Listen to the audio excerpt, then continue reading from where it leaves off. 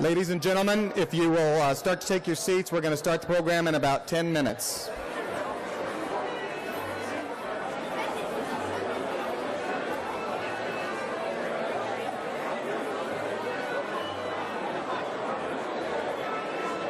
Good evening, ladies and gentlemen. Good evening, ladies and gentlemen. We're going to get started. I invite you to please start on your salads and join me. Thank you.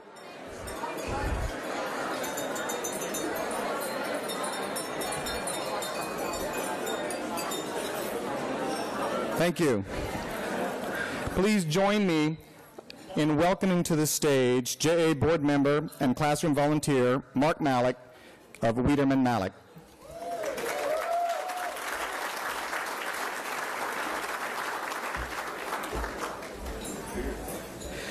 Good evening. Thanks for coming out to celebrate our inductees into the Junior Achievement Business Hall of Fame. My name is Mark Malik. I arrived here in Brevard County in 2003. Many of you have known me since I joined the board of directors in January of 2004. JA's always had a special meaning to me. We teach children financial literacy, and after the financial crisis we went through, I think we all see financial literacy for our younger generations is very important. When I came to Brevard in 2003, it was to start a business with my best friend from law school. We pretty much didn't know what we were doing and didn't know how to be entrepreneurs. We just knew we were lawyers, and just really didn't even know what we were getting into. One key factor to our success, though, is that the business leaders of Brevard County always seemed willing to give us some advice whenever we needed it. And the laureate reception has always meant a lot to me, because as it turns out, many of the business leaders that took the time to give us advice were laureates. And they took time out of their busy schedules, not just to help us, but their acceptance speeches. We always took a nugget out of those acceptance speeches and were able to use them in our business. I just want to share a few of the things that I've learned over the years from the acceptance speeches of some of the laureates. In 2008, my good friend Scott Sorensen, where are you? He's over there somewhere. But he's at the bar. He did teach me how to go to the bar. In his acceptance speech, he always told me there is nothing more important than family. And with that information, all I learned is how, no matter how busy I am, I've got to be there for my wife and kids. 2012, George Mkhitaryan, he's over there.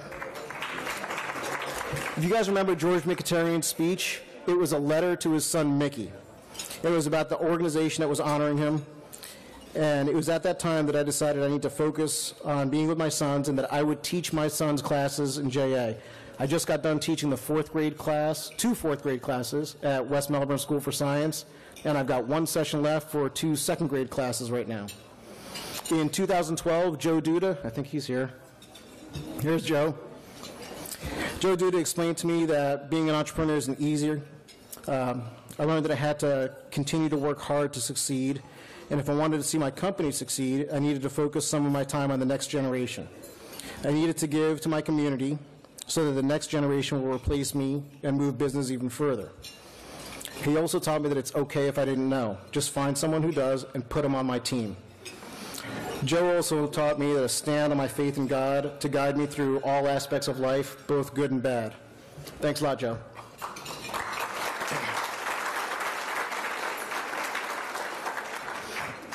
In 2009, Sheriff Jack Parker also reminded me how important it was to pass my faith on to my children. Last year's honorees were great. Carol Craig, where are you? Carol Craig and Mike Shaw. Right? Probably at the bar with Scott Sorensen. Great. Carol Craig's been a friend of mine for years, and she taught me that I had to take risks, but that those risks had to be calculated. Mike Shaw, I identify with you so much. I'm the children of immigrants. Mike Shaw came here from his country and turned into an unbelievably successful businessman. And I just appreciate everything that you do for our community.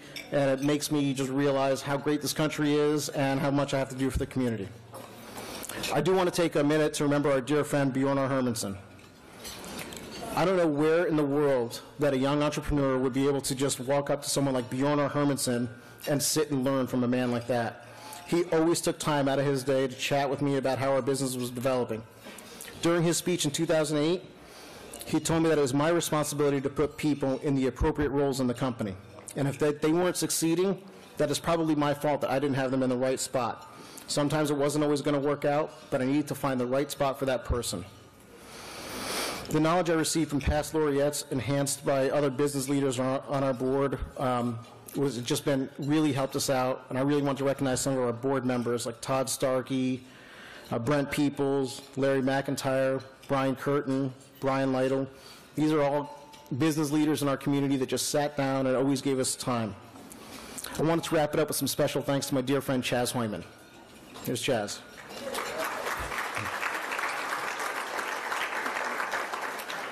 Chaz was our 2010 Business Hall of Fame laureate. You taught me about perseverance, Chaz. You always took time out of your schedule to sit down and talk to me about how our business was developing and how to take the next step. You always taught me work someplace with your best friends, and that's exactly what I think I did. Working with great friends like Scott Wiederman and Mark Wojcicka, just my dearest friends in the world. Chaz, your relationship with Vonnie is just an example I'm trying to set with me and Aileen, and I really thank you for everything. Wish you all the best in your retirement.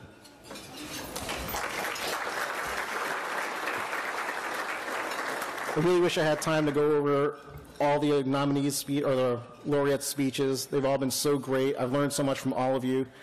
Mr. Brown, I really appreciate everything you've done for the community. Look forward to learning from you this year. Mr. Potter, appreciate everything you've done. I can't wait to hear what you have to say this year. Congratulations to both of you.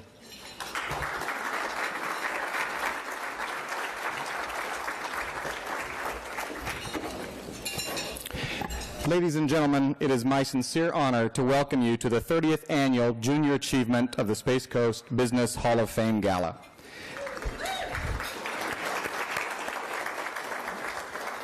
Thank you, Mark, for setting such a celebratory and grateful tone for this evening. My name is Travis Proctor, CEO of Artemis IT. I've been on the Junior Achievement Board of Directors since 2012, and the mission of Junior Achievement to inspire Brevard County's young people to succeed in a global economy appeals to me because I've been an entrepreneur since a very young age. In fact, my favorite game as a child was playing business. It actually caused a little bit of distress in our household because, you see, my father was an avid outdoorsman and an athlete, and I think he kind of hoped that his first son would follow in his footsteps. And I can remember on my 11th birthday, when my parents asked what I wanted, the dismay on the look of his face when I told him that I would like an executive desk with a full return, a leather seat, and it would sure be nice if I could have a telephone. I know that what he really wanted me to say is a football or a basketball or a mountain bike or anything that would have gotten me outdoors. But I think he began to realize at that moment that this kid probably was not destined for an athletic scholarship. Of course, everyone else, having seen me throw and attempt to catch, knew that we were in desperate need of a plan B already. So he did, however, buy me that desk, minus the phone, and I spent the next several years strategically planning out all the businesses I was going to start in order to take over the world, which really mostly meant just plans to liberate my brother and sister and their friends of their allowances. When I turned 16, I did start my first business, and then the month I turned 20, I started Artemis IT as a sophomore here at Florida Tech. While I did not have the opportunity to participate in a junior achievement program, I was the recipient and support and received mentorship, first from my family, but then from the business men and women who subscribed to the ideals of junior achievement, even if they didn't know that's what they were doing. To that end, I am grateful to have been influenced and mentored by many of the folks here in the rooms this evening. But tonight, you're going to have the opportunity to hear from titans of entrepreneurship and of industry, and folks much more impressive than myself. And by those, I'm referring to the 7-year-olds that'll be up here in just a few minutes. This evening, we will induct, however, 2 exemplary business and community leaders, William M. Brown and William C. Potter, into what has become a community institution honoring Brevard leaders of distinction for over 30 years, the Junior Achievement Business Hall of Fame. That's 30 years of talent and 30 years of leadership. But let me connect also the symbolic dots for you. As we all know, Mr. Brown led the decision to keep Harris headquarters here in Brevard this past year. Thank you.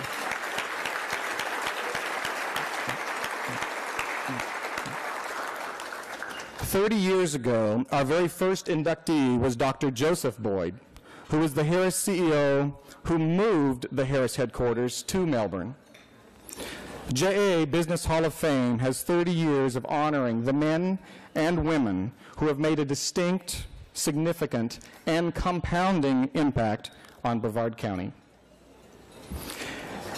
And now for tonight's invocation, written and delivered by Sophia Tuzo, a 4th grade student from Sea Park Elementary.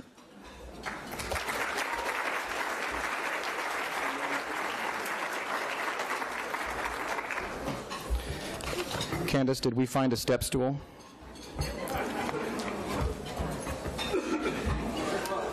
Apparently not. Let me see.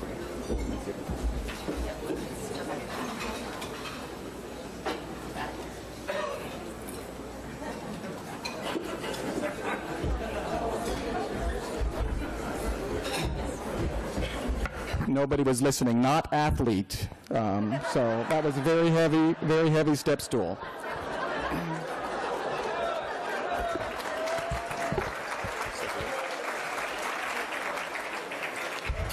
Hi, my name is Sophia Tuzo. I'm in 4th grade and I go to school at Sea Park Elementary. Ladies and gentlemen, let us please bow our heads.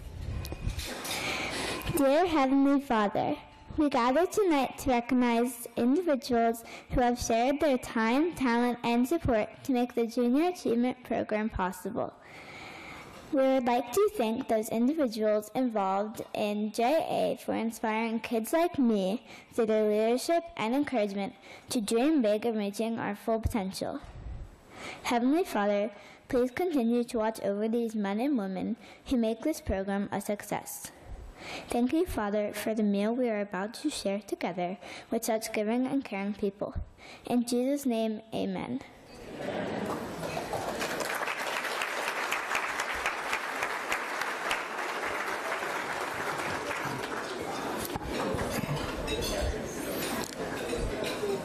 Please stand as Evan Call, a 7th grade student at Delora Middle School, leads us in the Pledge of Allegiance.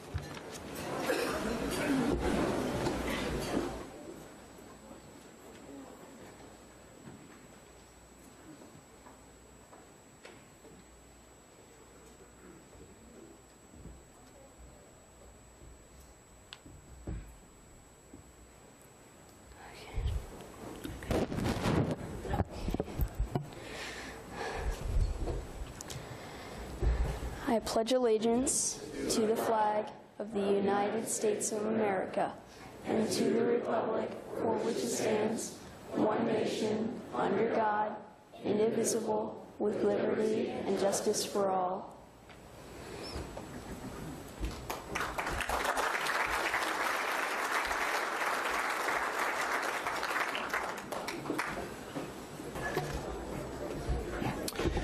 Thank you, Evan and Sophia. Evan is quite a trooper this evening. As you can see, he injured himself, but still wanted to commit to come up here and do that for you. So if we can give them both another round of applause.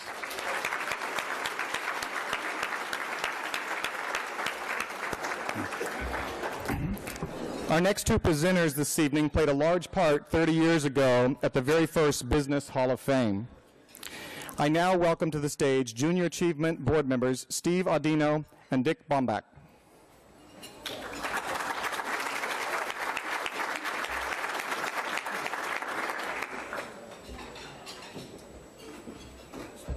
Yeah, let's try. Good evening. My name is Dick Baumbach of Baumbach and Fisher Public Relations and TNR, Talk Network Radio. And in 1996, I was co-chair with Fred Hayes of the first Junior Achievement Business Hall of Fame for the Space Coast. I want to just do one thing. I want to acknowledge my personal laureate for the past 50 years, my wife, Diane.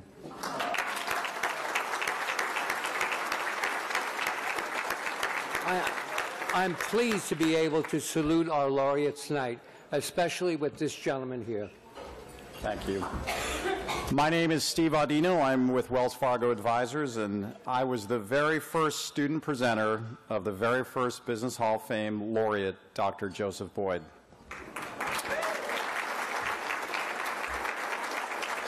Now, I was a junior in high school, and I was first introduced to this gentleman standing to my left, and when I first met him, he had a full head of hair.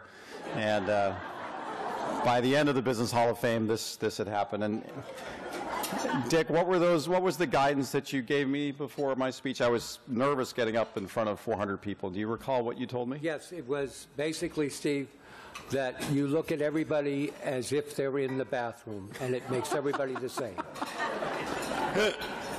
Well, that's a little bit too much information, but thank you, Dick.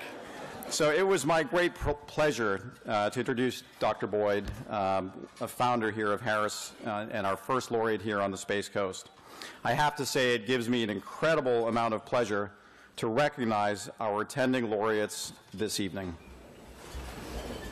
And on that note, please be seated, which you all are, as we collectively honor the men and women who have made outstanding contributions to free enterprise to the Brevard County community, have demonstrated business excellence, courageous thinking and actions, vision and innovation, inspiring leadership, social responsibility, and who serve as role models for those who follow.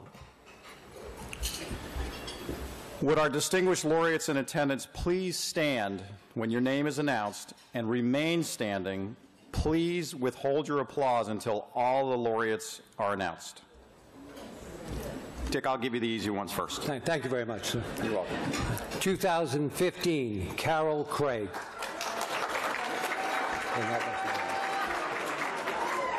So again, if you don't mind, just withhold your applause until we're done. That means you, Anderson.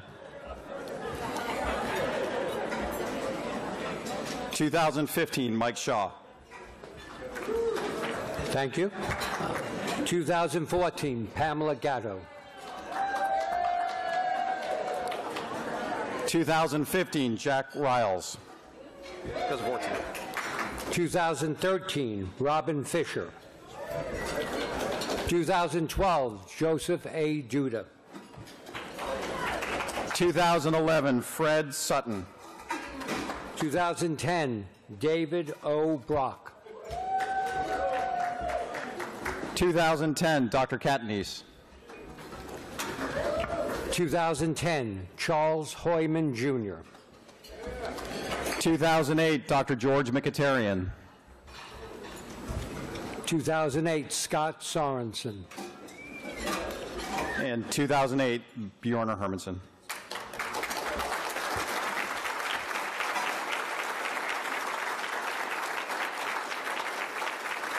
In 2007, Nick Heldreth. 2006, Dr. Jolie Smith. 2005, Leonard Sandy Sanderson. 2003, E. Lang Houston. 2003, Robbie K. Roberts. 2002, Tom Wasden. 2002, Roger W. Dobson. 1999, Philip Farmer. 1989, Hugh Brown. And 1988, Dr. Maxwell King.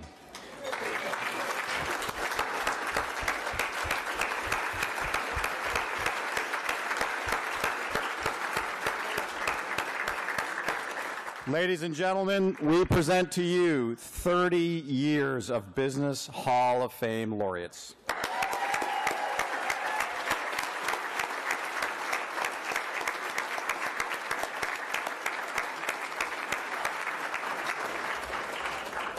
I did.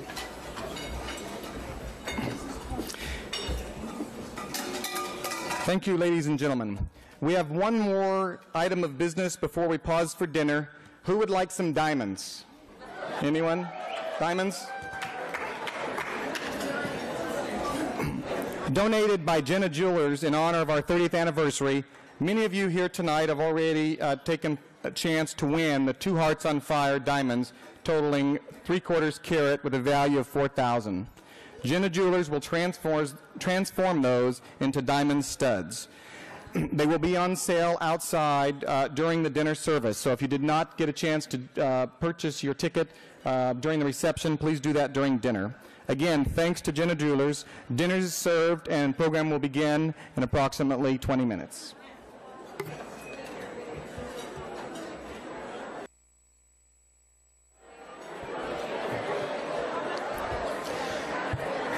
Ladies and gentlemen, I hope you enjoyed your dinner.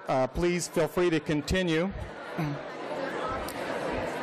If I can get your attention, please.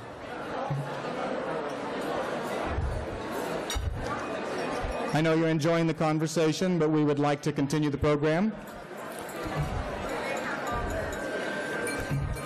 I would first like to take a moment to recognize a laureate that we inadvertently missed earlier, Eugene Bjerning. Gene, I think, is over here. He stepped out of the room, and he stepped out of the room. Of course, he stepped out of the room, so please tell him we recognized him when he returns. You know, one of the things that when I joined Junior Achievement, as I said, definitely the mission of teaching our young folks and the idea of economics and learning about wants and needs and financial matters was important. And, you know, I took that to heart when I had a son. I wanted to make sure that I was teaching him some of those same messages. And he's 4 years old now, and he about 3 months ago, he came up to me and he said, you know, Daddy, why do you work so late all the time? I don't like it when you work late. I want you to come home. So I thought this was a perfect opportunity for me to explain to him. And I said, son, Daddy works late so that I can earn money, which of course didn't mean anything to him. And so I said, well, you know, money, let me tell him about needs and wants. He said, money is how I make money in order to buy food and to pay for the house that we're in. And I said, and to pay for the apps on your iPad. Now, when I got to those wants, it began to resonate with him. And he said, okay, Daddy, I understand.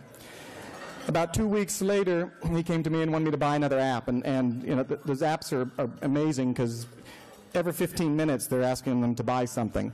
And I told him, son, I said, I don't have enough money to buy you an app every time you want one. And so he was a little upset, but he left and said, okay. About 15 minutes later, he came running back and he says, Daddy, I know why you don't have enough money to buy me apps. You didn't work late tonight. He said, Daddy, you go ahead and work late tomorrow night, and then I can have that app. So we're making some progress. We have a little work still to go. Anyhow, I would like to now welcome to the stage Brent Peoples, Senior Vice President and Branch Manager of Raymond James and Chair of Junior Achievement of the Space Coast Board of Directors, and Ann Conray Bader, President of Junior Achievement of the Space Coast.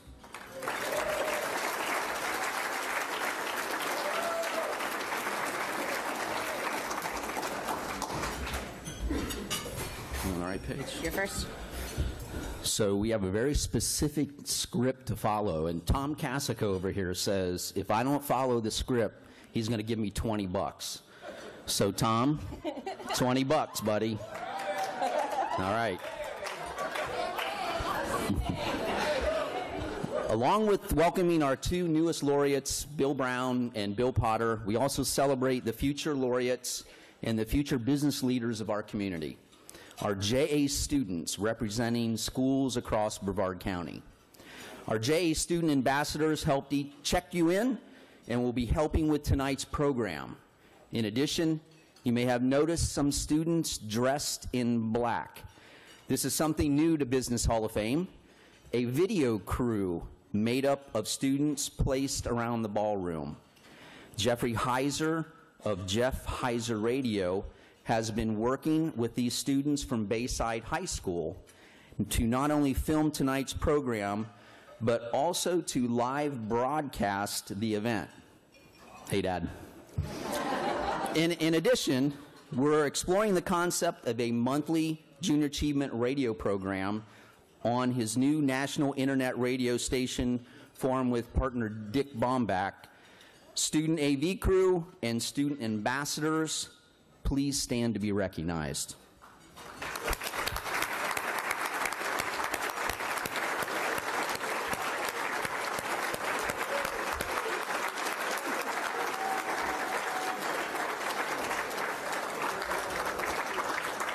There are a lot of dignitaries in the room tonight, but we do have some special dignitaries with us as well. I'd like to recognize School Board Member John Craig,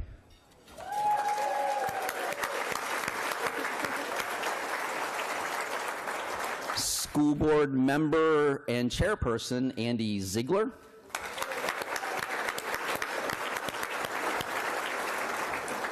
J. Board Member and Brevard Public Schools Southern Area Superintendent Dr. Mark Mullins,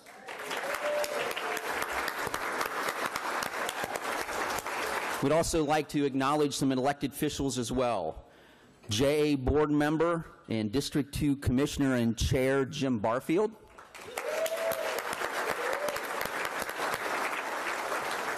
And District 1 Commissioner Robin Fisher.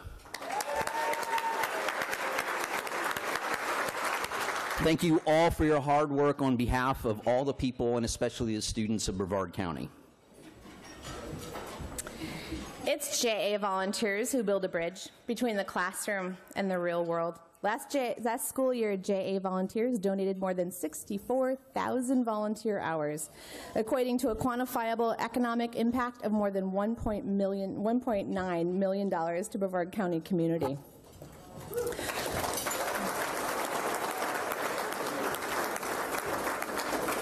Our volunteers are so important to demonstrate that anything is possible.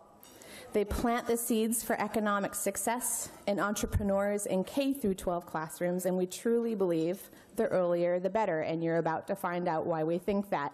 Please welcome to the stage second graders from Cocoa Beach Roosevelt Elementary entrepreneurs Megan Warwick and Palace Green Bader.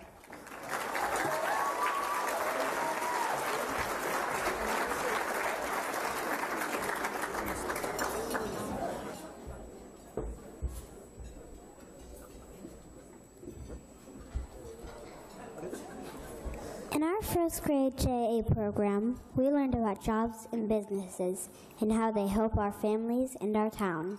We also learned about wants and needs. We learned a lot. For instance, a pair of sneakers is a need, but a pair of pink, sparkly, gorgeous princess sneakers might be a want. Palace and I like sparkly things, so we knew we should try to earn some money. My grandpa Charlie Boyd is an entrepreneur, so I knew I could be one too. So Palace and I started a business. Megan and Palace's Marvelous Cupcakes. We only use natural high-quality stuff to make them, and they're delicious. My mom is our sous chef, but we're the bosses. My favorite flavor is chocolate. And my favorite is chocolate too. Megan and I sell them in her building lobby, and we take special orders for parties. We made $30 last weekend. We use our sales skills and big smiles to sell a lot of them. When we grow up, we're going to own a bakery. By supporting JA tonight, we'll be able to learn all about running our businesses in second grade and third and fourth, and all the way until we're grown-ups. We brought some cupcakes from Mr. Brown and Mr. Potter, and we decorated your boxes with some business advice we thought you might like. If anyone would like to try some and order, we're at that table over there. Thank you very much. Thank you.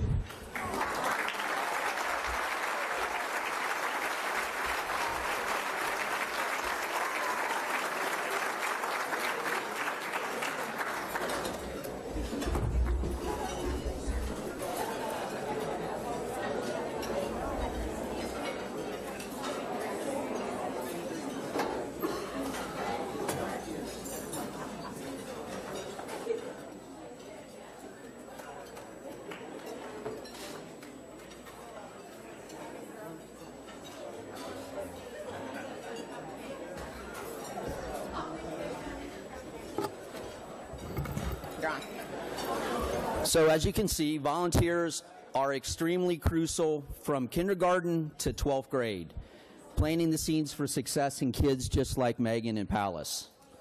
Last year, despite our best efforts, we were 45 classrooms short for the year, meaning we didn't reach 900 students. That's not going to happen again, so we made some big changes. We launched a new standing committee chaired by Community Credit Union's Lori Capelli, decorated to recruiting volunteers and keep them coming back. The second thing we did, we applied for and won a LEAD Brevard community project to create a volunteer strategic plan and database to be shared with other Brevard nonprofits who also struggle with volunteer management. And we started a new corporate volunteer challenge. This was the brainchild of Mark Malik and launched by Wiederman Malik. The challenge invites businesses to challenge industry peers and competitors to provide the most JA classroom volunteers. So far, Wiederman Malik is taking on Dean Meade, and Community Credit Union and Regions Bank are facing off head-to-head. Participants are thanked by Clear Channel outdoor billboards. So if you're driving along 95, you might see the challenge on the billboard. And that's thanks to longtime JA proponent and board member Larry McIntyre.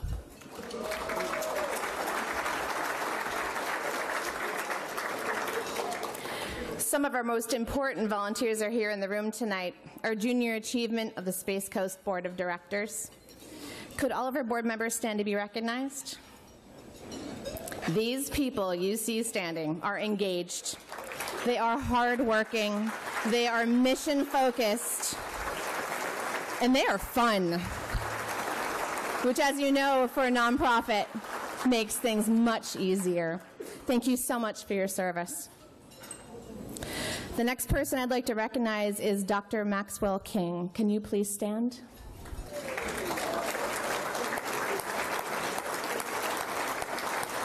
Tonight, we extend a special thanks to you. Dr. King joined the board in 1989 until he stepped down this fall after serving a record 26 years. Maxwell, your contributions and service to junior achievement of the Space Coast stand as an example to us all. Thank you very much.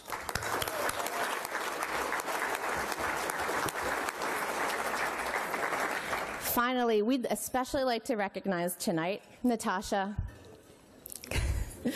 She just gave me a lesson on her name and now it's gone in my Natasha Cartagena Spencer, for her contribution as the Business Hall of Fame committee chair for the second year running, and can I tell you that it's not a small undertaking. Natasha's commitment to JA started in the classroom as a volunteer. She chose us. We are so very lucky that she chose us as one of her philanthropic focuses. Her energy and focus galvanizes people into action, resulting in this wonderful and successful evening. Natasha, thank you so much. How about we give her a well-deserved round of applause?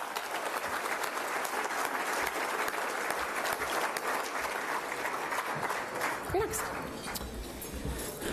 I want to thank also the Melbourne Hilton Rialto Place, our beverage sponsor for tonight. The staff and hotel management has worked very hard to ensure tonight is an absolute success.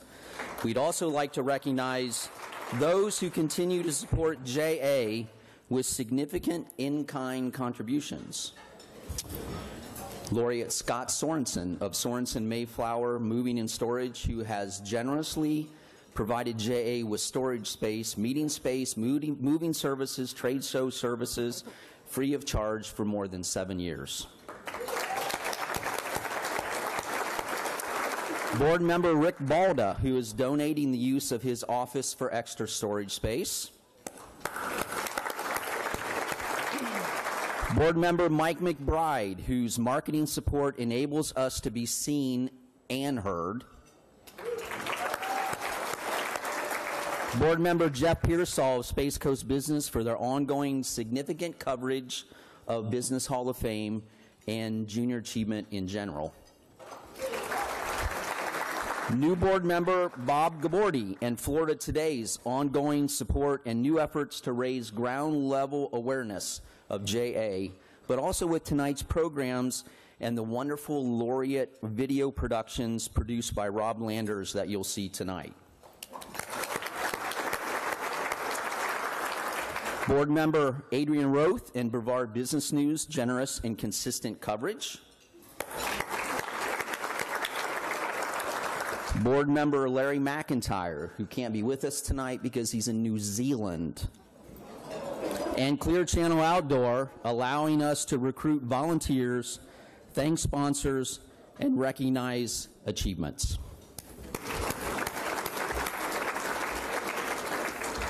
Please excuse us for all the thank yous. We are very well supported and we are very grateful. So, Brevard's local colleges and universities are also incredible supporters of JA.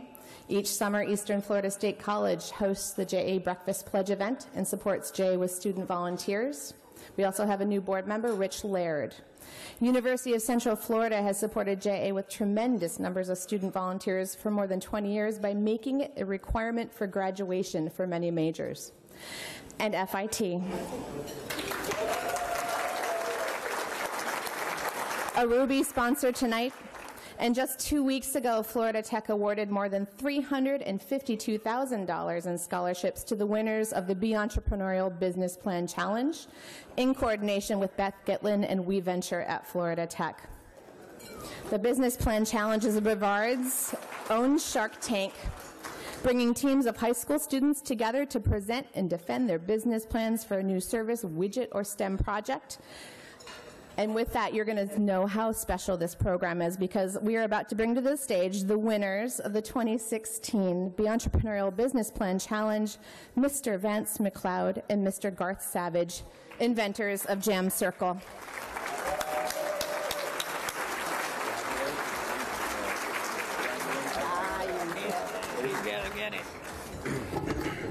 There you go, boys.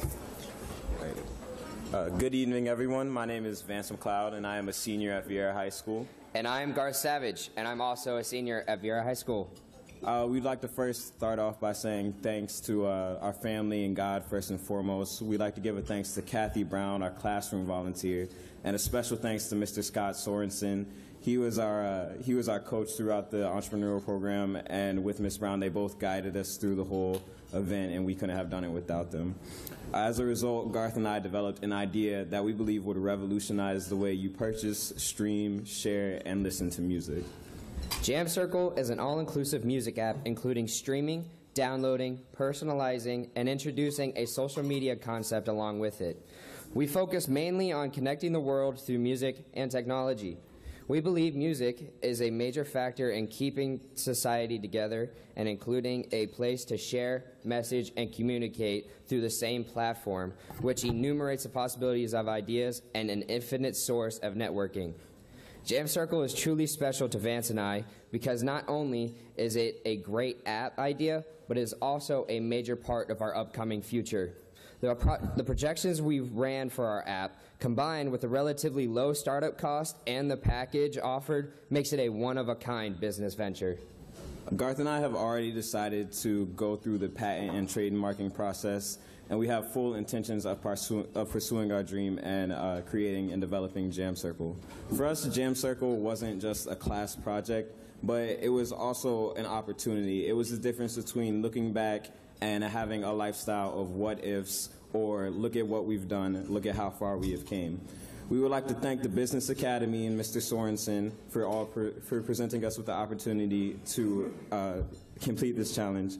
And I just wanted to make it known that I look out and I see not only a room of successful business leaders and community members, but a room of valuable contacts and maybe one day potential investors.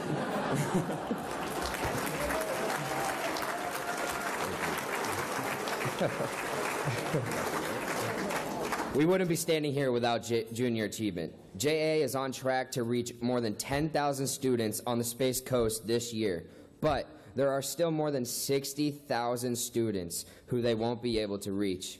To do this, JA needs two things. They need good people like yourselves to support the organization, and they need volunteers.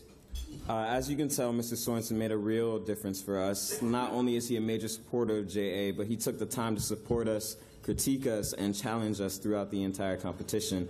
And here he is right now cheering us on as we are on the stage.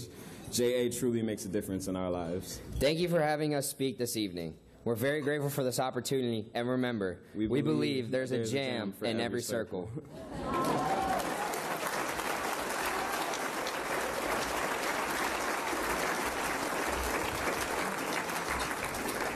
Scott, what'd you do? Put $100 in both of their pockets before they got up here?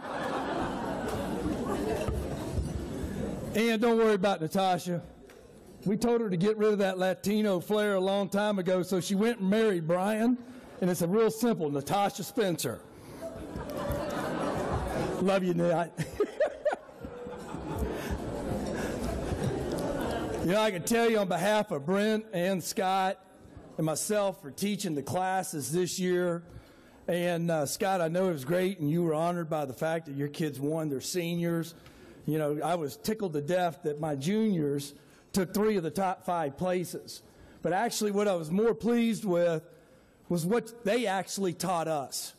And I know I can speak on behalf of Brent and Scott and say that if you're worried about our future, then you need to go get in one of these classrooms and meet these young people. We don't have a problem. What we've got is an investment we need to make into these kids because they need to learn from us, and they're dying for it. They're asking for it. There wasn't a one of the 45 kids that I was in front of that just didn't suck up the knowledge. They loved the moment, they loved being around the information, and they really and truly possess an entrepreneurial spirit. And why do we want to have that spirit possessed? Well, a little over 100 years ago, there was a gentleman that came to this country. He left his wife and he left his 3 sons. And he had the courage to venture out to come here because this country represented opportunity. It represented the ability to take an entrepreneurial spirit, a spirit of accountability, a spirit that if you worked hard and invested into the people around you, it would come back full circle. And he came out of an Oviedo country store 3 years later, walking across the dirt road, and here comes a horse-drawn carriage. He drops all the groceries because he can't believe that on the horse-drawn carriage is his wife and his 3 sons. That man was Andrew Duda. And on that same cart, that horse-drawn carriage, was the telegram that she had sent 3 weeks earlier to tell him that she was coming with the kids. Today, his grandson has built a community that we would all say thrives and creates a spirit in this community, and in less than a half a second, inside of the palm of your hand, 100 years later, you can talk to Slovakia in less than a half a second. Folks, in the next 10 years, the amount of change that happened in that 100 will be magnified 100 times. And in that change, you're going to look up in less than 10 years, and the workforce is going to go from an average age of 55 to an average age of 33. And the one thing that's missing along that spectrum is the wisdom that carries from the people like we're meeting tonight in both of the bills. And both of you guys, I know that all the laureates in the past are quite jealous because I've been here for 10 years and I've never seen anybody get cupcakes. Congratulations. Guys, we're living in a time of rapid change. We're living in a time where you back it up and you come to JA on the Space Coast and you've built one of the top 10% JA chapters in the country. You're looking at a JA chapter that has 2 full-time people Candace and Ann, stand up and take a round of applause, please.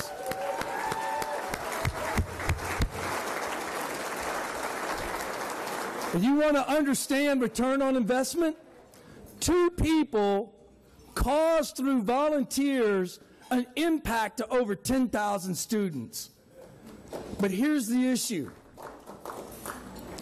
The public school system, which we got the best in the state, one of the top few in the country, those teachers are telling Ann and the board there's 65% more capacity. That's another 7,000 students that just the teachers are asking. Please send us what you're teaching, because you're teaching the kids financial literacy, you're teaching the kids responsibility, you're teaching the kids the spirit that this country was founded on, which was entrepreneurial spirit. You want to resolve all the problems in the country?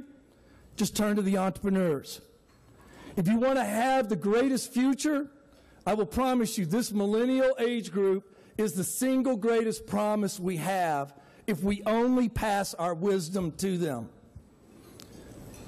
I want to strongly encourage you, on your tables, JA has set up a new program, and it is a pledge program. And I want you to understand what the impact is. $500 takes care of a classroom of 25 students. Now you can do that at $50 a month for 10 straight months, and you will impact 25 students. So to get this evening started the right way, and I know I can speak on behalf of both of the bills when I say that, you know why they're here? They're here because of those kids and that legacy that we can create with those children. I want you to sit with your tables. I want you to share amongst your tables. And I want to give you an example of the impact that you can have. Our table, Eric Wright, the senior editor of I-4 Business and Space Coast Business, Joseph Duda, and Sharice Sabin, our senior VP of Business Development. Each family has donated $100 for 10 months, and Space Coast Business is contributing another $100 for a total of $5,000 from that one table. That will impact 250 children over the coming year. 250 children taught how to be with the entrepreneurial spirit will go impact 25,000 more people. That's the difference. That's the opportunity we have tonight to support Ann and to support Candace and to give directly. There is no other charity that fundamentally provides at the core the teaching that it takes to be able to have economic prosperity. You look around this country, Austin, Texas, Silicon Valley, Boston. You want to see economic prosperity? It happens where there's entrepreneurial activity. So gather today. The high school kids and the students are in the crowd. Give your envelopes to them. They'll collect them. When you do, they are going to give you an emerald ring in celebration of our 30 years. And in a moment, all of those rings are going to be turned on as the lights in this room are turned off. So enjoy for a couple minutes, and I'll come right back to you. Get with these students that are at your tables and turn in your envelopes to them. Thank you.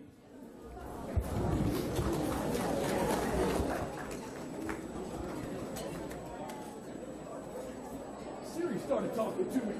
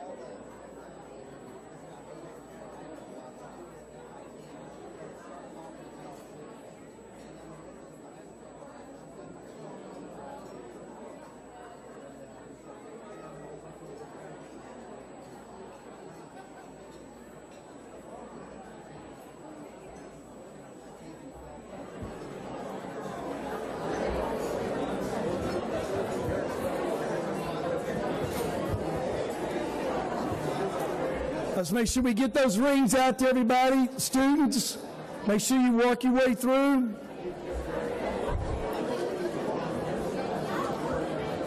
And there he is, Scott Sorensen.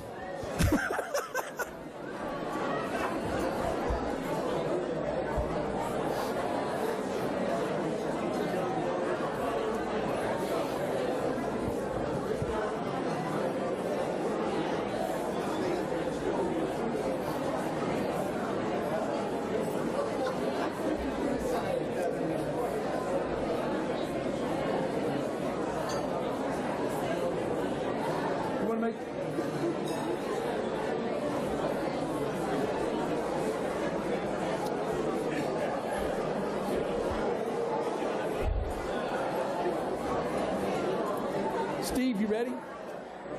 You ready? Oh, yeah, you are.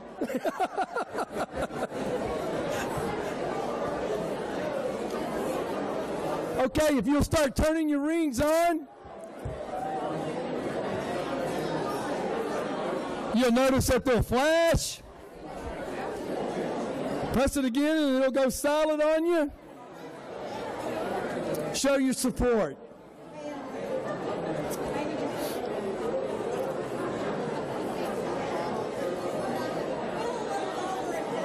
I know they're still picking up some envelopes, and I want to thank everybody, Candace, Ann, and everyone for what you've done, and the board, all the great sponsors this evening.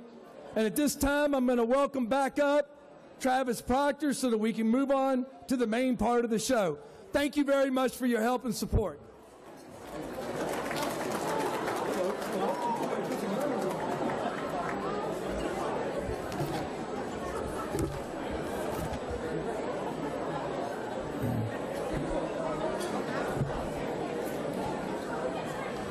Hi, ladies and gentlemen. Thank you very much for your participation there. It's good to see all the green flashing lights out there. If I can get your attention, we'll go ahead and continue with the program.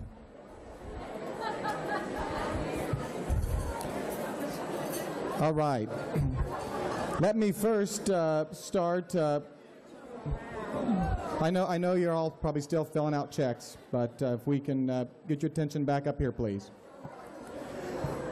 All right, I'd like to first take a moment to again congratulate Garth and Vance and on Circle Jam and winning the Entrepreneurial Challenge. Congratulations.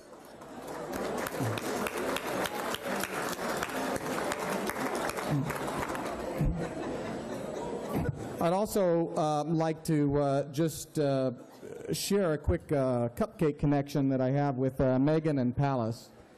I, too, tried when I was a bit younger. One of my first entrepreneurial activities was a cupcake business, although mine was not as successful as theirs appears to be.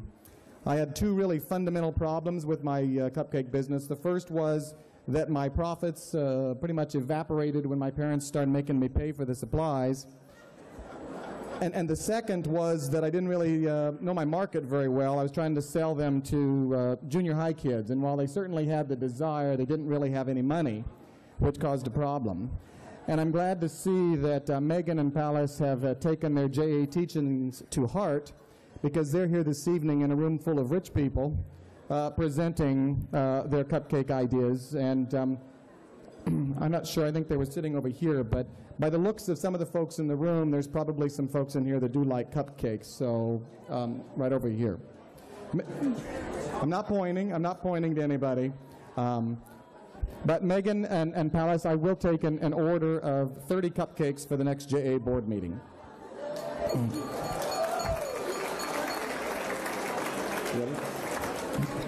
Okay, so as we move on, as you heard, over 9,000 students were reached last year with Junior Achievement. And with your generous support tonight, thank you, we'll be able to reach more than 10,000 this coming year. Fresh off that round of support, let's acknowledge our biggest supporters. Next generation strategic giving is really where Junior Achievement is heading.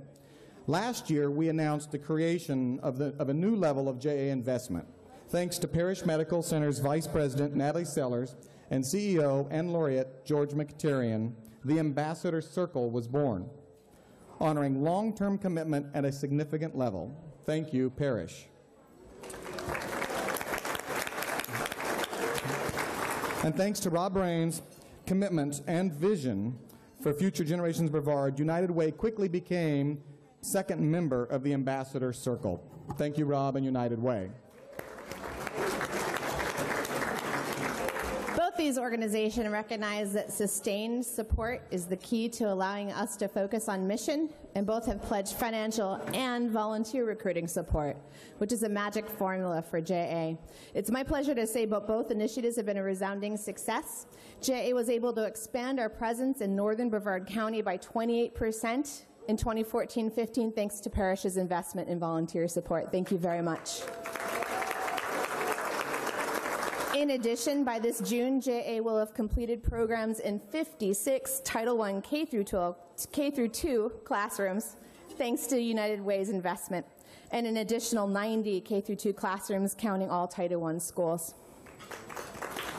If JA can teach children about wants and needs, about community, about jobs and businesses, all the while improving their literacy skills, there's a dramatically higher chance of them breaking the bonds of poverty. To improve a community, it has to be at every socioeconomic level. JA is serving United Way and serving Brevard in that mission. And so it gives us great pleasure to announce our newest member to the Ambassador Circle, Harris Corporation.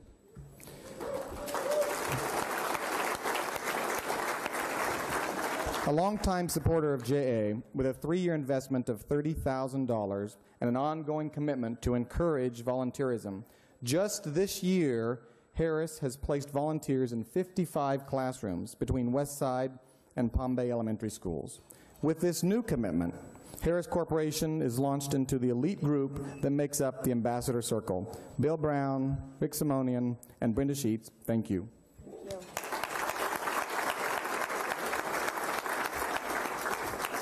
It also very much pleases me to announce our 4th Ambassador Circle member, Southeast Petroleum, and our longtime friend, Mike Shaw.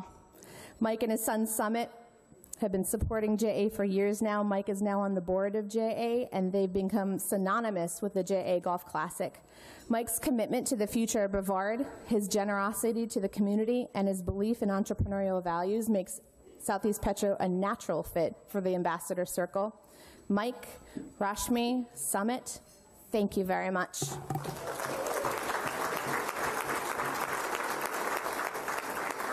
George, Rob, Bill, and Mike, please stand and be recognized. Our students are bringing a small token of our appreciation.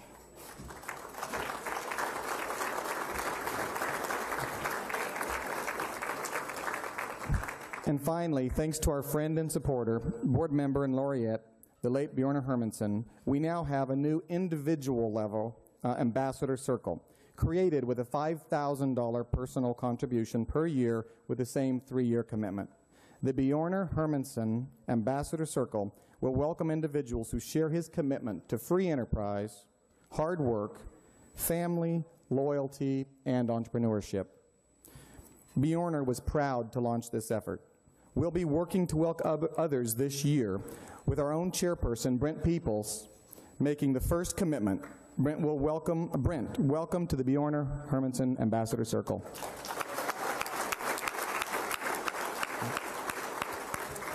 Thank you for your commitment to Brevard's children.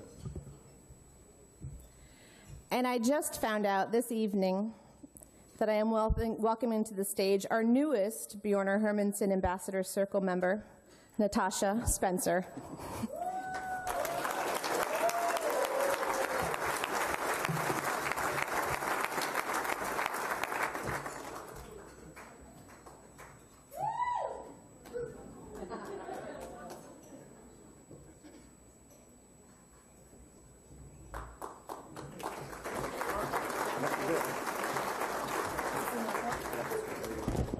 Can everybody hear me?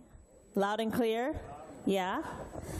Good evening. Is everybody having a great time tonight? Yes? Thank you. It was due to a great committee and this partnership that I have with Ann. So round of applause to the committee.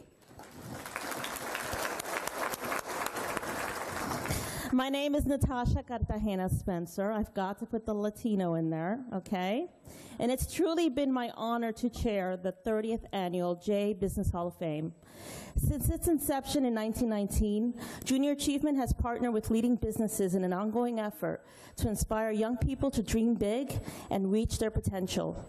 Tonight is no exception. And we are honored to count more than 70 businesses and individuals as sponsors this year.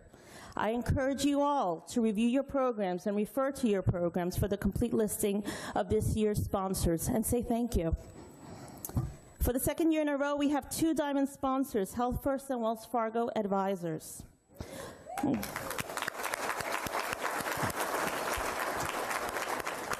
We all know Health First is a leader in the Space Coast region, positively changing the health and wellness of the communities they serve. Health First contributions this evening will support J programs in over 20 classrooms, affecting more than 400 students. Did you hear that? Over 20 classrooms and affecting over 400 students. Please join me in thanking President and CEO Steve Johnson of Health First. Thank you. And I also want to give a shout out to Kim Agee, also on the Business Hall of Fame committee this year. Thank you, Kim, for all your contributions. My next acknowledgement is for tonight's second diamond sponsor, Wells Fargo Advisors. Steve Aldino has been a fixture and advocate on the JA board since 2011, and as you heard, he was the first student presenter 30 years ago. And Wells Fargo Advisors has long been a proponent of financial literacy. Jay has been pleased to be a vehicle for the message as well as a beneficiary of their support. Upon branch manager and senior vice president Mike Frederick's arrival on the Space Coast, he immediately understood what JA is trying to do, empower future generations. Please join me in thanking Mike Frederick of Wells Fargo Advisors. Thank you, Mike. Yep.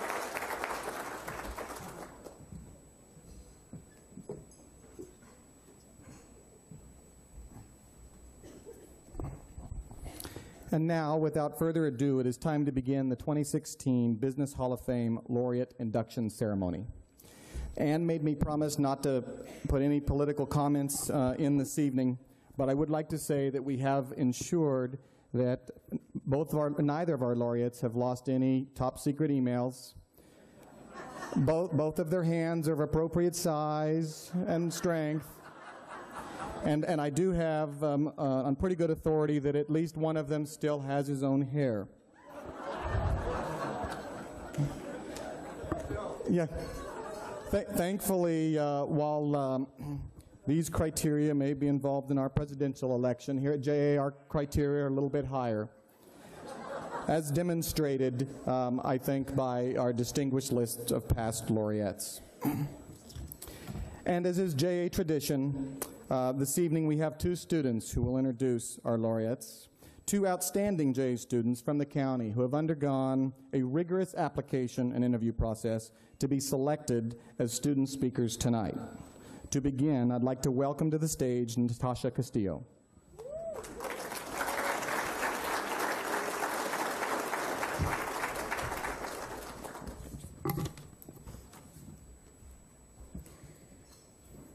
Good evening. My name is Natasha Castillo, and I am a junior at Palm Bay Magnet High School.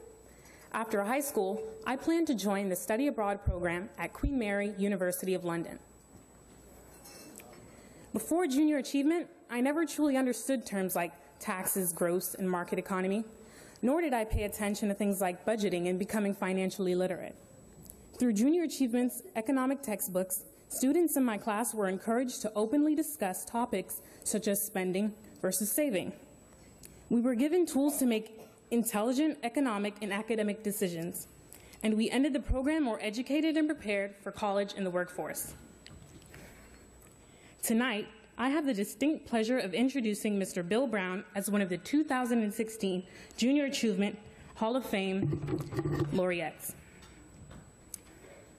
Mr. Brown's hard work and dedication has proven successful, as he currently holds the position of President CEO, and Chairman of Harris Corporations.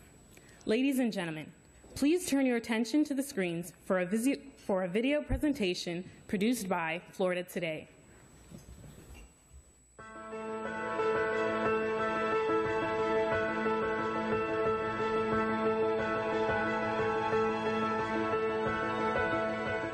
If there is one belief that Bill Brown lives by, it is giving 100% of yourself to whatever it is you are doing. You know, if something is worth doing, it's worth doing right.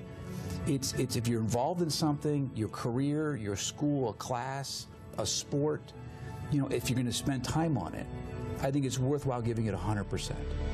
That philosophy was instilled in him at a young age, where he watched his blue-collar father and homemaker mother provide for their family of 8 in Allentown, Pennsylvania. Even though their house was small and money was tight, that didn't stop his parents from doing what it took to send Brown and his siblings to private middle and high schools. You know, my parents couldn't afford the tuition for Catholic school, so we ended up as a family working every day after school, cleaning the floors and taking out the trash and cleaning the blackboards and other things like that. Eventually, Brown would go on to receive his bachelor's degree in mechanical engineering from Villanova University and take a job back home in Allentown at a chemical company where he would work while pursuing his master's degree. Brown then went on to earn his MBA from the Wharton School of Business and ended up in Midtown Manhattan, where he spent 7 years at a consulting firm before joining the United Technologies in Hartford, Connecticut. In 2011, he accepted the position of CEO with Harris Corporation and moved with his wife Stephanie to the Space Coast. Since joining Harris, he has launched major innovation and operational excellence initiatives and spearheaded the largest acquisition in the company's 120-year history. And today, with a lot of new companies coming into this area, there's a lot of hiring, a lot of construction, a lot of development. You know, this is a real vibrant place to be. You know, and it's a very good workforce. I'm on the board of Florida Tech, and the size of the school is getting bigger. The quality of the people are getting better. The workforce is fantastic here. So it's a great time to be here as an individual, as a company in Brevard County. It's a really, really good time. While Bill Brown believes his upbringing, work ethic, and social responsibility have carried him to success, he also credits whom he calls his 3 enablers: his wife of 24 years and his 2 daughters. And although they supported his many moves over the years, including a 10,000-mile relocation to Singapore, these women remain united on the home front. And we have a terrific family. In fact, you know, we're a family of 4, so there's 3 women and 1 man, and you know, I wish I could tell you I've got 1 out of 4 votes. My job is to count their votes. I got no authority in my home, let me tell you. Overall, Bill Brown believes that volunteering throughout the community is important and that we all bear responsibility to give back whenever and however we can. And it gives you an opportunity, you know, to give back to people today who may be less fortunate than you are today. And it's a reflection of the way I was brought up and the things that people did to help me when I was young, growing up. Congratulations, Mr. Brown, on your many successes and on your induction to the Junior Achievement Business Hall of Fame.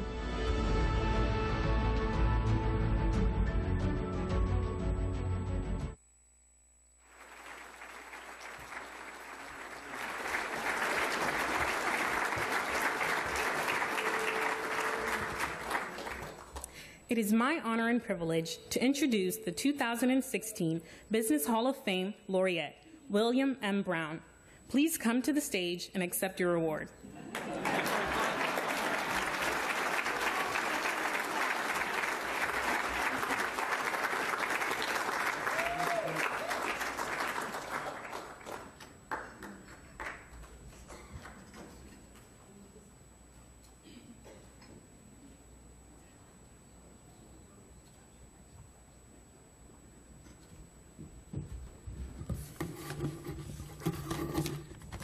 Well, thank you very much, Natasha. She deserves another round of applause. That's the next Megyn Kelly, right there. I want to thank the Junior Achievement XCOM, the nominating committee, the board, for this very, very special honor. And it's made more special because this is the 30th year.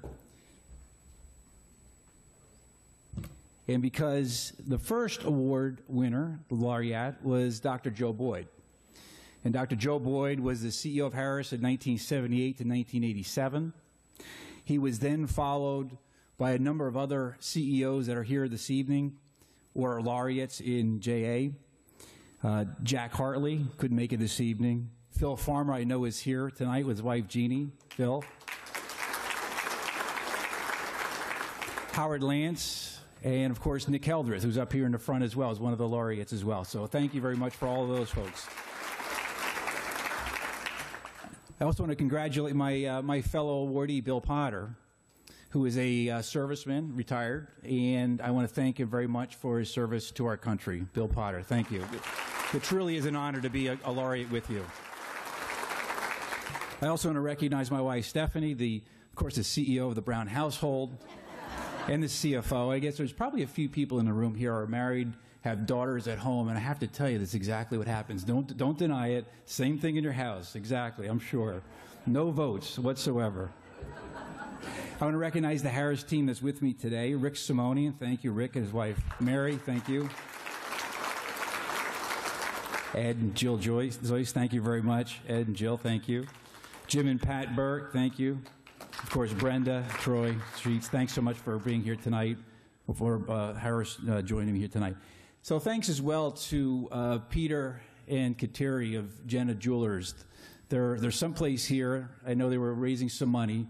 They're fantastic.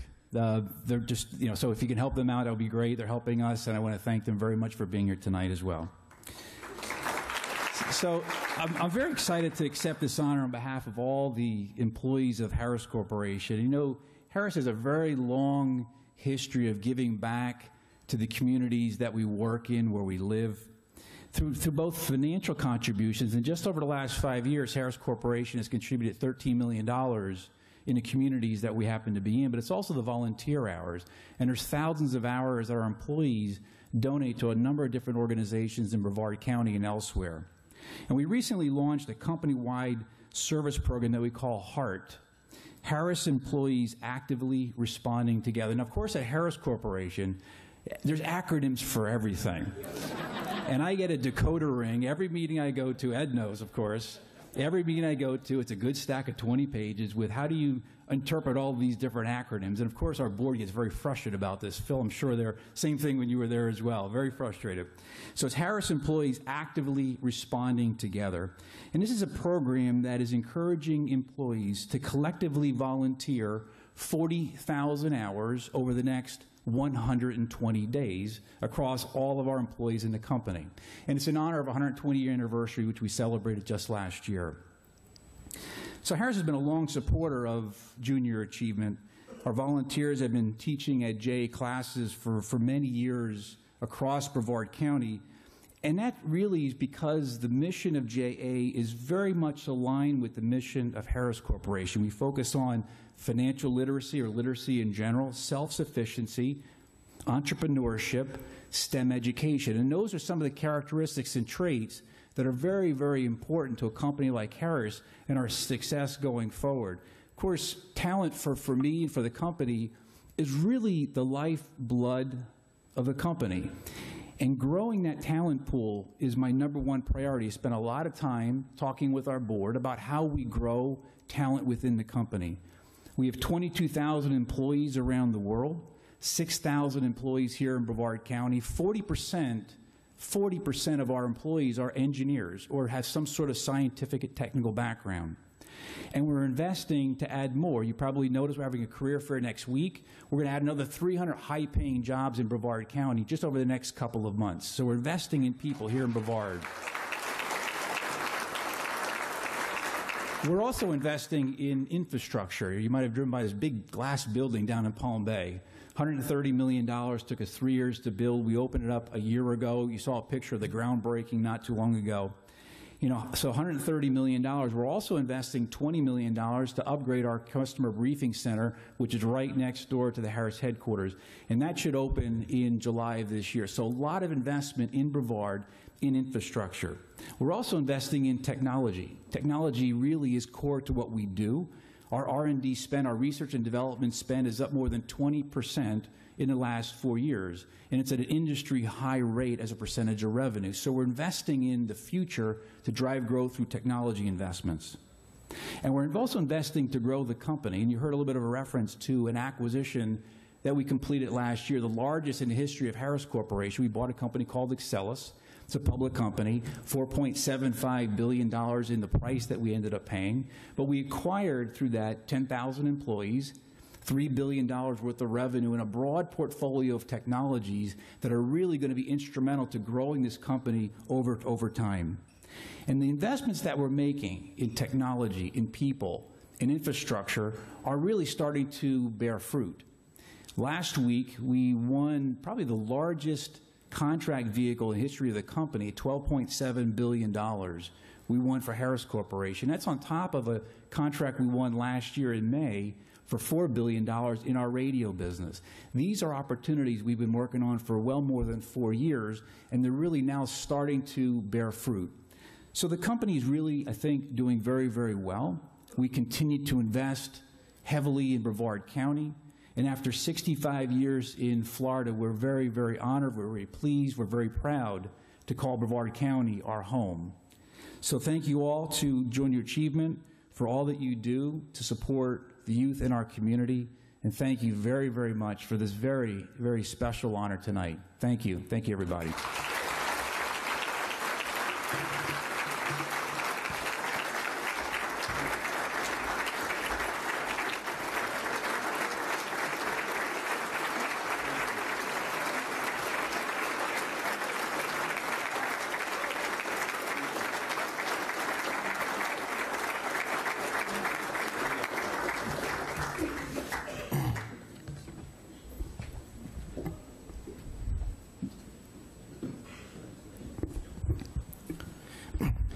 Congratulations, Bill. It's my pleasure to have the opportunity to serve on the board of Florida Tech with Mr. Brown. He's not an alum, but I don't hold that against him because, you know, not everyone can get accepted into Florida Tech. So,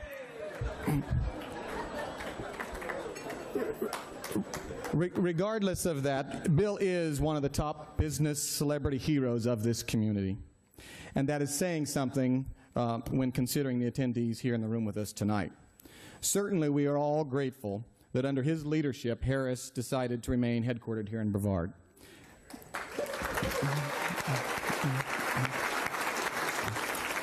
That was a critical and pivotal decision that I'm confident will serve to the benefit of both our community and the Harris Corporation for generations to come. However, the reason that Bill is the hero to me is because of the less visible decisions that he and his leadership team make on a daily basis that continue to build upon the global success of one of our community's most powerful economic engines.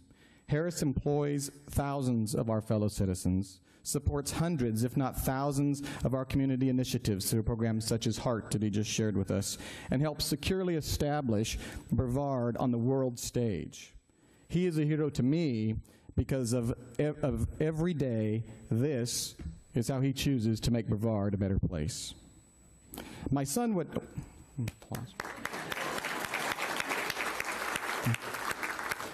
My son would ask if he's a hero, then does he have any superpowers?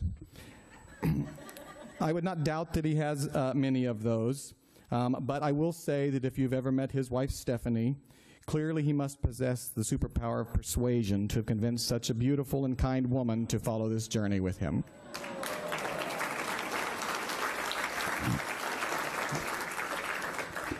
But you know, something else that I think I have come to learn about him is that he's also very considerate. He's mentioned, Harris celebrated a 120-year anniversary not too long ago. And Dr. Joseph Boyd, who we've talked about a couple times this evening, was not able to attend because of health reasons. And Bill took it upon himself to drive down to Vero Beach to personally deliver him the commemorative plaque and spend several hours speaking with him.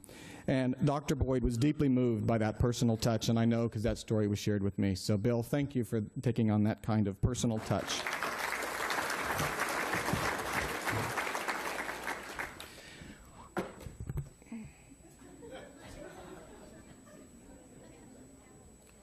Somebody's left their very nice pen up here.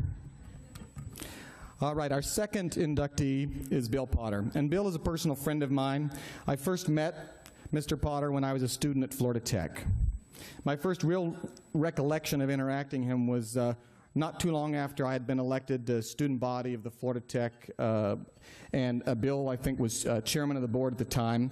And of course, I was 19, knew just about everything, and I was pretty sure that I had a much better plan on how to run the university than the current administration. It wasn't Tony, so yeah, thanks, Tony. Anyhow, so I scheduled an appointment, and he graciously took that appointment, and I attended with a plan of enlightening him. He was very courteous. He listened to our concerns and ideas, and then, frankly, he proceeded to enlighten us. We didn't change the world that day, but we did leave feeling respected and included. And my respect for him has only continued to grow over the years, and it was a very proud moment for me when he was among the group 15 years later to welcome me to the Board of Trustees of my alma mater. Bill has served his community and his country his entire life, and this community will reap the benefits of his work and volunteerism for generations to come. And much like Bill Brown, Mr. Potter's impact and legacy is more global than just here in Brevard County. As mentioned in his bio, Mr. Potter served as head of the Rule of Law Department in the Office of the High Representative in Sarajevo, Bosnia, and Herzegovina. I'll say that twice real fast. He managed over 200 judges, lawyers, and criminal investigators from more than 15 different countries. I don't know if you heard, that's over 200 lawyers. That's a monumental task, right? But not only did he successfully manage those, they drafted the primary legal codes, reconstituted the entire court system, and then investigated and prosecuted war crimes as well as organized crime and political corruption. Folks, this is the kind of stuff you read about in history books along with words like founding fathers and nation builders. There can be no question as to why Bill is being inducted tonight, although I am quite sure that he would give much of his credit to his lovely wife of 51 years, Wendy.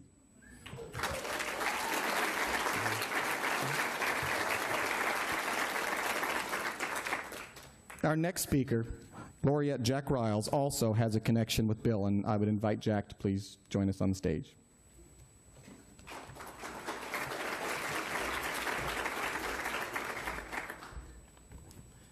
Good evening, everyone.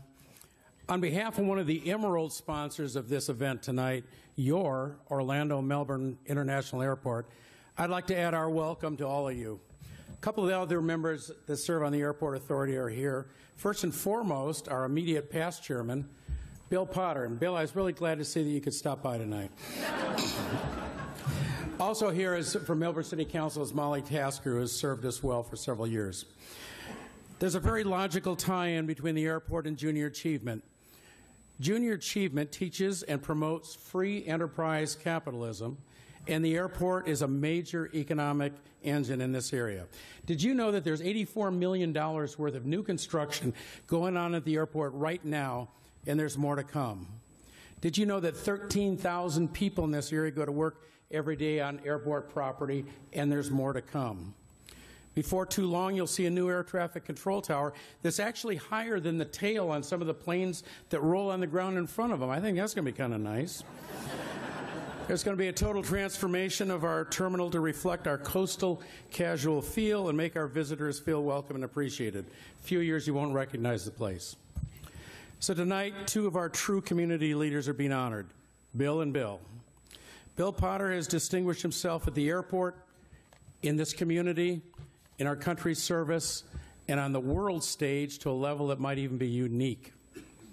As for Bill Brown, all of us in this room celebrate the economic wins this area has had the last several years, Project Jaguar, Project Trident, Project Magellan, but probably the biggest win of all was a keep. By keeping the Harris Corporation headquarters here, as opposed to moving it closer to the D.C. area where much of their business future rides, we were the big winners. Honoring Bill Brown's role in our community's future is most heartfelt and appropriate. Thank you, Bill. Both Bills. was asked to provide just a little reflection on this event as a past laureate. The only thing I could think of is that when I was first notified that I was to be so honored 2 years ago, I quickly looked up to see what it involved. When I read through the list of past laureates, all I could say was, what? What am I doing here? Now, I've got some friends over on this side of the room that had the same reaction, so there must have been some validity to it. But I don't care how accomplished you are. I don't care how many honors you've received. This list is humbling. Unless I miss my guess, Bill and Bill are sitting there thinking to themselves, you know, this is cool. So on behalf of the airport, welcome to everyone. Congratulations to Bill and Bill, and let's keep it going.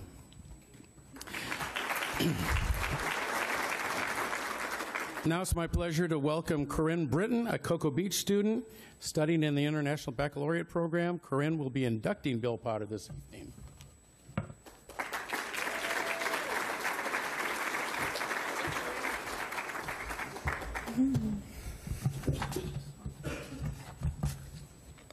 Good evening, ladies and gentlemen. My name is Corinne Britton. I'm a junior at Cocoa Beach Junior Senior High School, and someday my plan is to go to Norwich University in Vermont and hopefully someday be an officer in the U.S. Navy.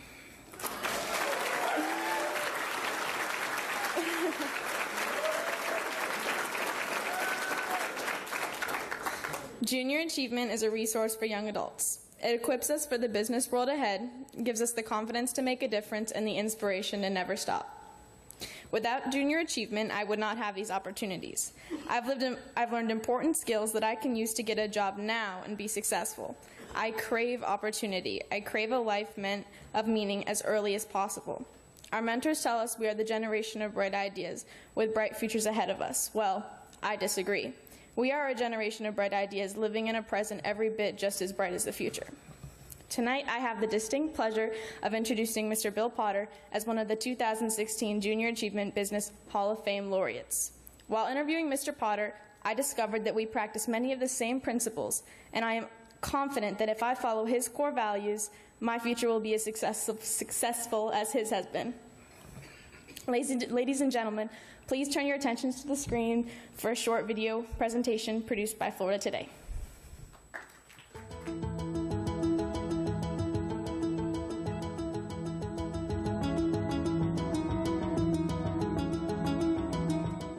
By most people's standards, Bill Potter has lived a full life already.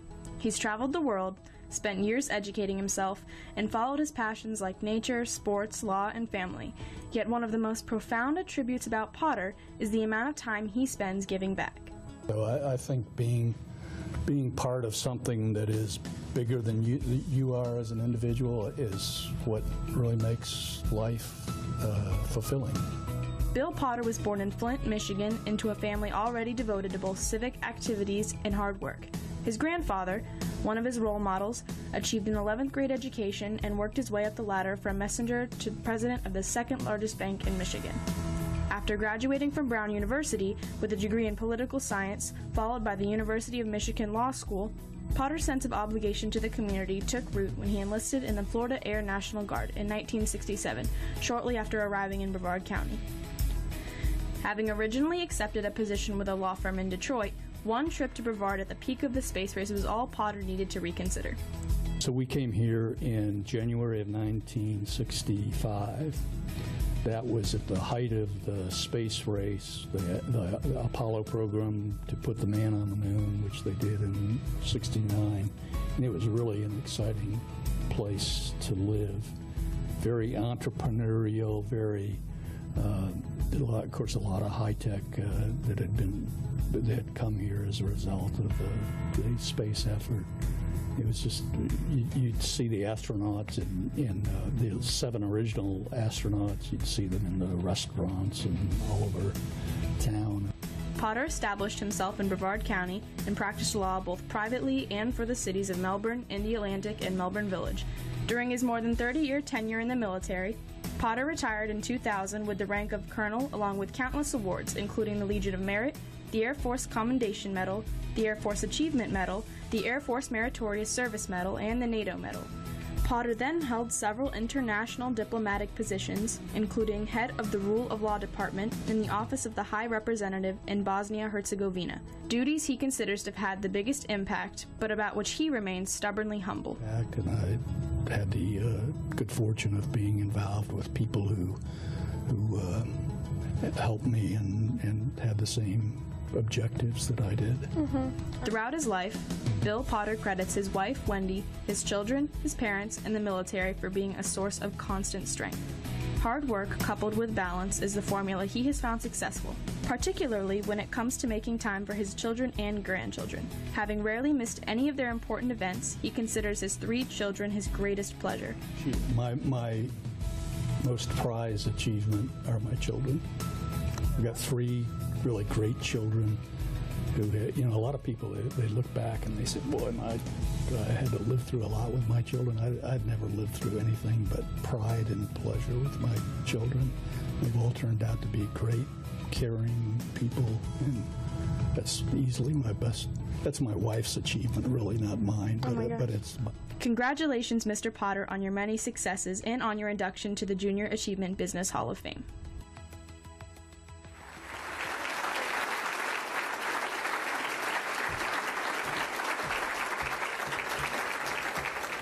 It is my honor and privilege to introduce 2016 Business Hall of Fame laureate William W. Potter. Mr. Potter, please come to the stage and accept your award.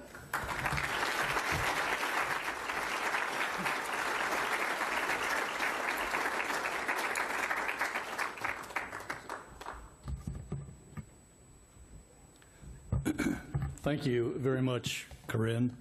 Interestingly, Corinne plays lacrosse at Cocoa Beach High School. My granddaughter Laura plays for lacrosse at Holy Trinity, and they're going to be playing in about a week, I think. So I'll have some torn loyalties there. Allow me to express my profound thanks for this recognition. It is indeed humbling to be recognized with Bill Brown and to join the ranks of past honorees, including so many people who I have admired and respected. I've observed for the past 50 years the positive manner in which our community has been shaped by many of these past honorees, and it's a true privilege to be associated with them. I would like to introduce my family. My wife, Wendy, as Travis mentioned, we've been married for 51 years. And anything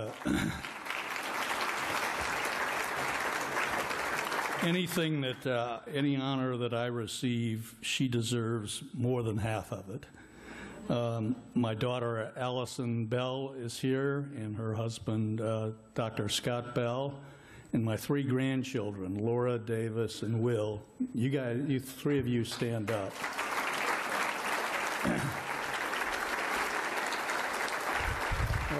Are they great-looking kids or what? They really clean up well. I'm also very pleased that I have some of my former law partners here with me tonight. Cliff McClellan and I practice law. Cliff is over there with his wife, Kathy. We practiced law together for 25 years, and we always had a great relationship. Gene Cavalucci practiced with our firm for several years and went on to become the general counsel of Harris Corporation. And Gene and I and his wife Becky and Wendy, we have traveled the world, and he even puts up with my golf games. And Eric Ponce is another one that came out of our law firm, and Eric became an honest man and went into the insurance business, but we had a great time practicing law. But I'm really proud of the fact that I practiced law with those guys for a long time, and the fact that they're still friends says more about their tolerance than anything else, because I don't think I was an easy guy to live with, but their friendship I really treasure it. Now, I guess the gracious thing for me to do at this point would be to utter a few platitudes about free enterprise and sit down while I'm ahead.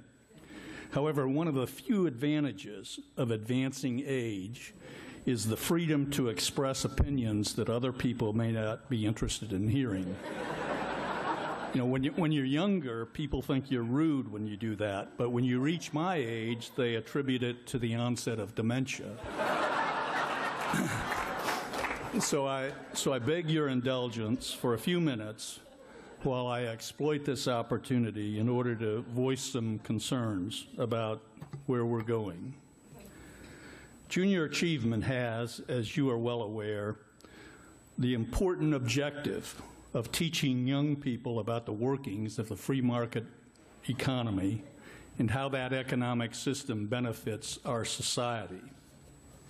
And when we talk about those benefits, most people think in terms of the material well-being that inures to society from that system. But that really misses the point. The salient point is that free market economics and the opportunities which flow from that system are the bedrock of democracy and essential to a free society. Without the opportunities for social and economic advancement offered by that economic system, a democratic society cannot endure and true freedom cannot exist.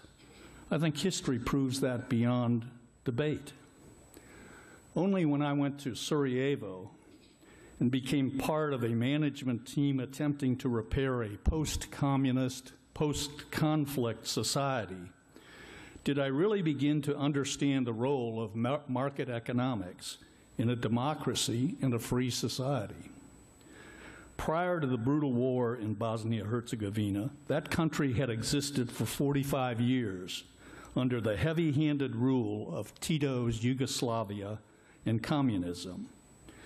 What seems obvious now, but I must confess I had never thought much about, was how the absence of free market economics and the absence of the opportunities inherent in that system made a democratic system impossible. For the essence of market economics and the essence of democracy are the same. That is, the opportunity to change one's circumstances in life. It is an essential requirement of a democratic system and a free society that its citizens be able to change their economic and social status through hard work, education, risk-taking, and creativity. What I observed in Bosnia were the results of 45 years when those opportunities were not available.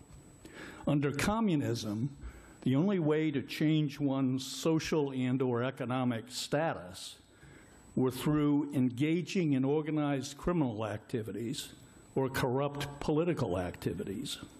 Neither of those activities leave room for a democratic and free society. And that's why much of our efforts in Bosnia were directed to fighting organized crime and political corruption. What concerns me now is that I fear that we are losing that economic and social mobility in our society.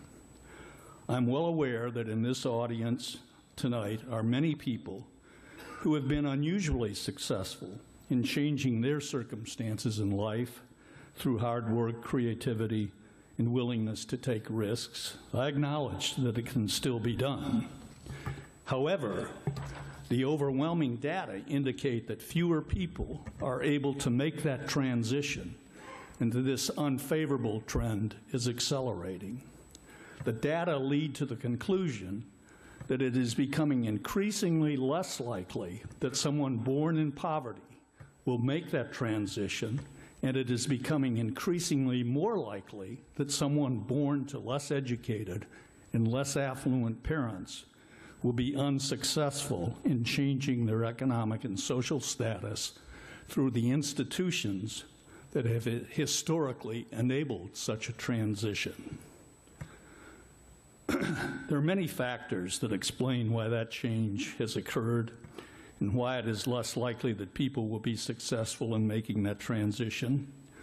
A lot of politicians will tell you that there are simple explanations for that trend. They'll tell you that it's the result of unfair tax policies or trade policies or conscious public policy choices which have caused those results.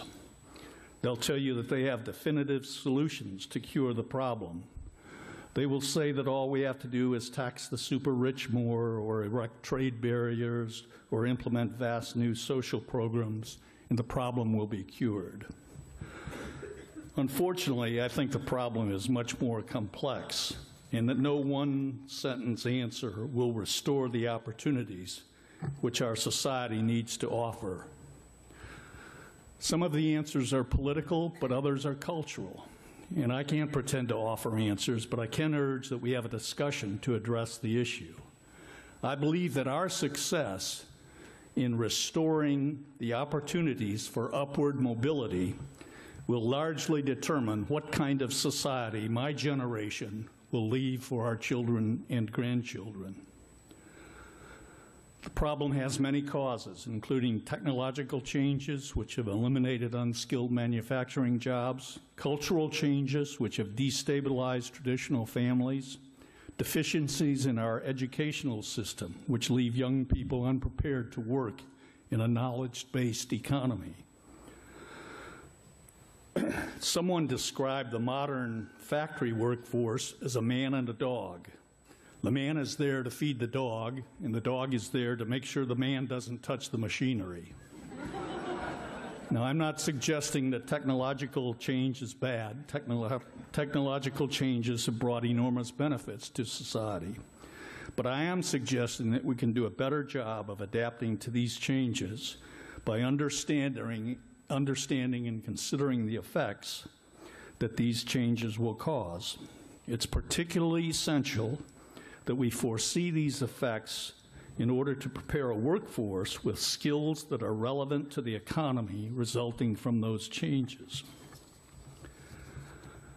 We spend enormous resources in educating our children.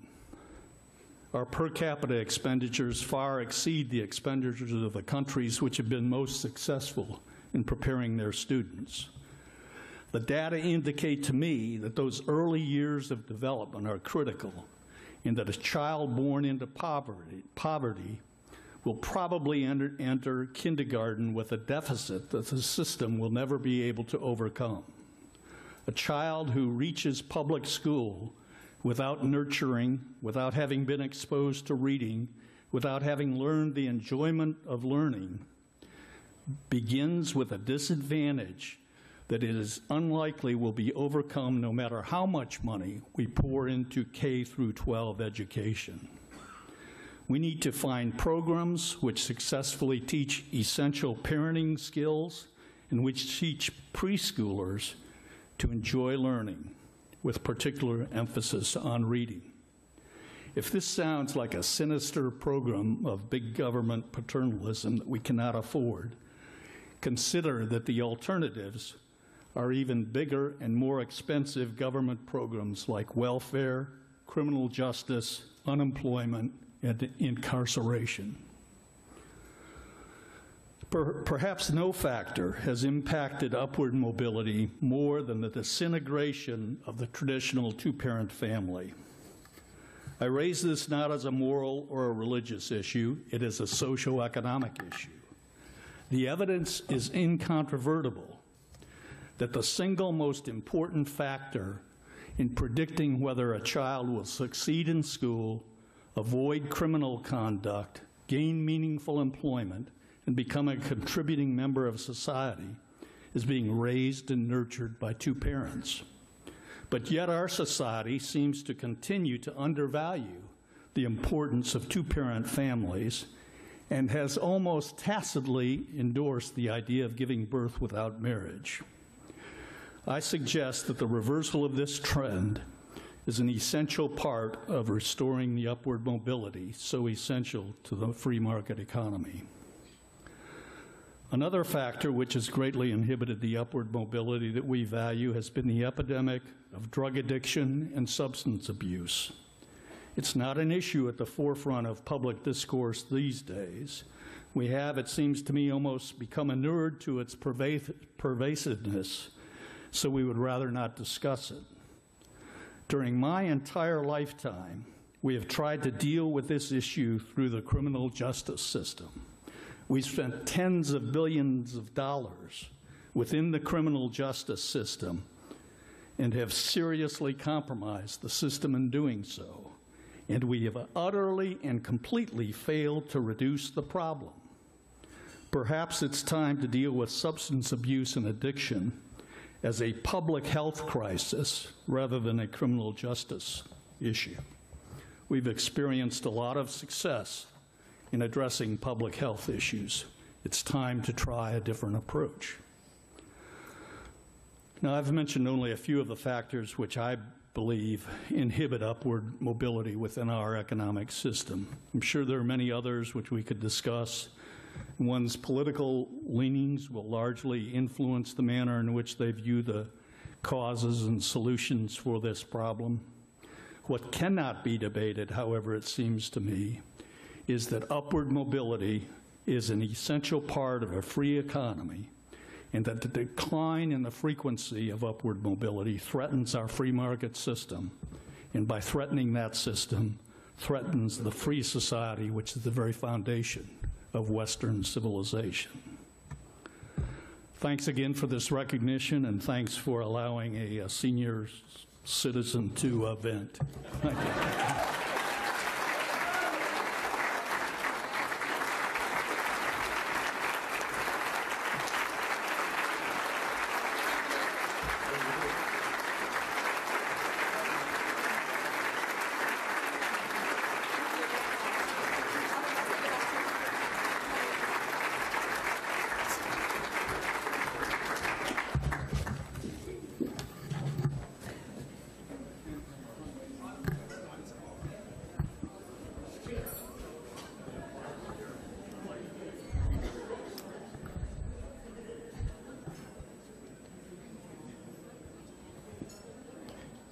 Natasha, you're working your way to the stage.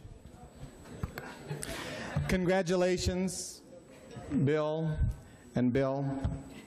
I want to extend a final word of thanks for all of you being here tonight, for honoring our 2016 Business Hall of Fame laureates, Bill Brown and Bill Potter, and for showing your support for our young people and their dreams to succeed. We could not do this without you. We apologize that we've gone so long, but didn't you guys have a fabulous time? And what an education you've gotten, right? And we've totally engaged the students this year. You know, we've never had students on the stage. Entrepreneurial Challenge winners, thank you, Rick Balda Foundation, FIT. We just, again, thank you. I truly hope you have enjoyed yourselves this evening. Our committee, I want to make a shout out to a few of them. Kim Agee, I already named. Elena Garvin, our champagne sponsor. Sissy Packard. Jessica Assam. I knew this was going to happen. Dick Bombach, the first co-chair of Business Hall of Fame 30 years ago. Mike McBride, thank you so much. Candace Hodge, who got all the volunteers together. Mark Mullins from the school board. Who else did I miss? Just Lord Mitten Young from Dean Meade. What a great committee I had. Wow. Thank you. Thank you.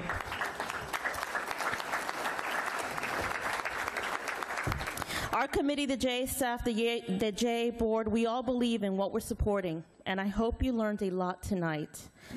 And I thought there could be no more powerful way to show commitment to the future of Brevard than to make my commitment to Jay in front of you all. So I brought a check. I filled out the pledge card. I'm pledging right here, right now, $150 per month. I will be personally supporting 51 classrooms right here in Brevard. Actually, 27 classrooms right here in Brevard. And I get a ring. Where's my ring, students? Where are you? I want a ring. Please follow my lead and make your own commitment before leaving. Let me write this check right now before I get off the stage. I'm writing it right now. Okay?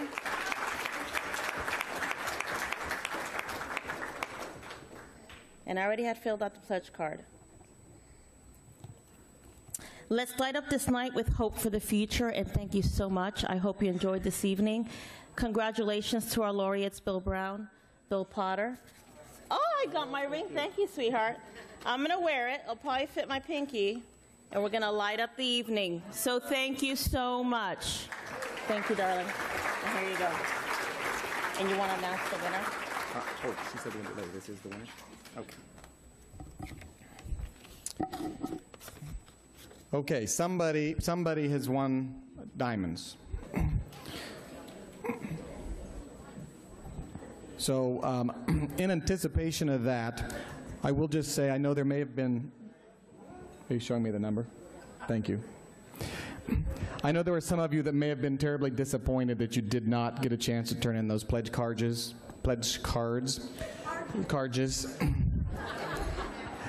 It's disadvantage of free-flowing wine all night, right? Yeah, thank you.